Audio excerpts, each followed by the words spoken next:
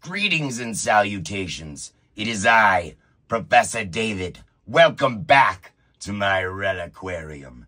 In our modern day, technology has become a portion of our everyday lives. What began as an entertaining diversion has quickly become indispensable tools of industry. This very platform, for instance. But what if all of it, electronics from pagers to phones, cell phones to calculators, all came to a screeching halt?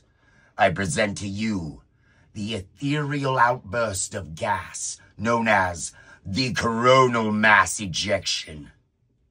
In these exceptionally rare events, the sun's outer veil, or solar corona, erupts, cascading vast quantities of electrical gas into the void. This massive wave, consisting of millions of tons of solaric substance, hurtles towards the Earth, exceeding 1 million miles per hour.